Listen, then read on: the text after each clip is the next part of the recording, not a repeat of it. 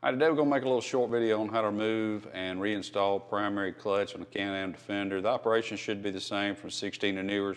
This is a 21. Before we get too far into it, don't forget Hunterworks belts, best on the planet. Make sure that you subscribe, like, and ring that bell down there so you're notified of new stuff. All right, so to get to this point here, we have 2 more videos: how to remove the clutch cover, how to change a belt, and Hunter, who edits our videos, will put links in the description below to those 2 videos so you'll be able to follow along and get to this point. And also, we're fixing to get started here.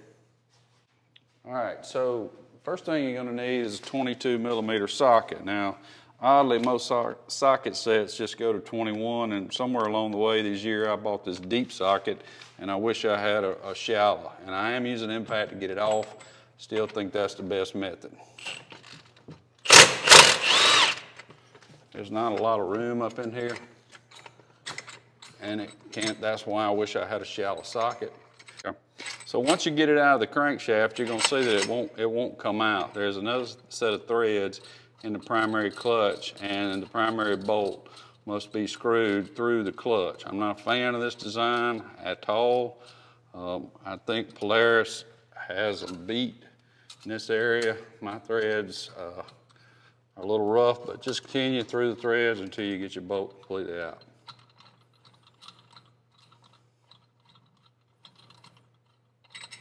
All right, bolt's out.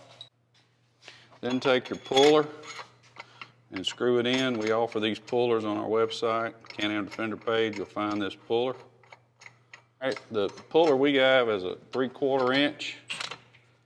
I'm still using an impact. Look at there, it popped right off. All right.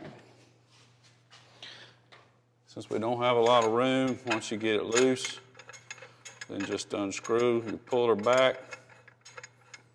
Now, once the puller's unscrewed,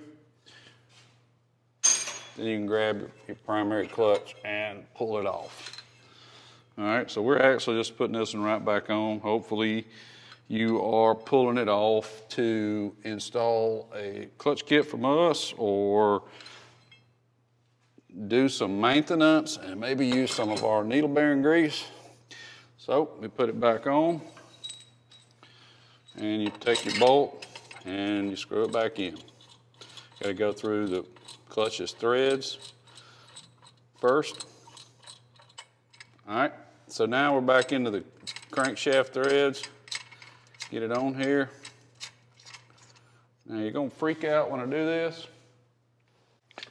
but don't. I'm gonna hit it a little bit with my impact.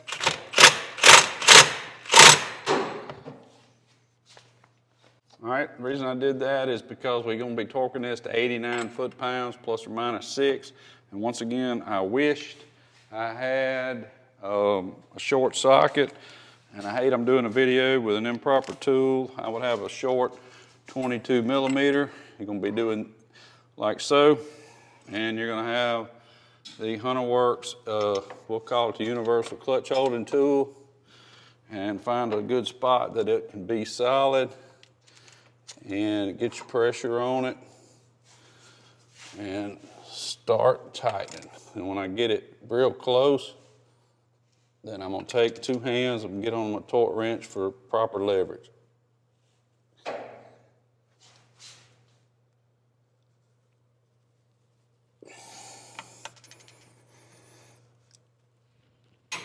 There it went, you hear it? All right, 89 foot-pounds.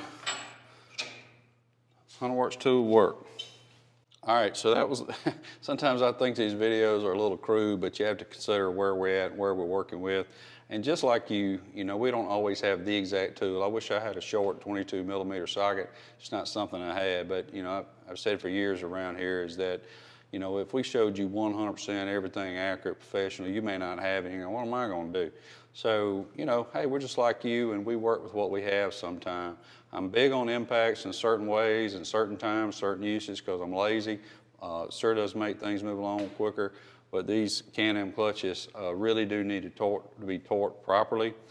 That's why we came out with our holding tool that you saw us use. We'll have a link below to get to that tool. The puller, we don't make this one. This is the one we sell, but it's a dang good puller. There'll be a link for that. And Hunterworks belt, best on the planet. Doing this video made me think about a guy one time who says, "Oh, you're selling stuff." Yeah, but we're showing you how to do stuff in the process.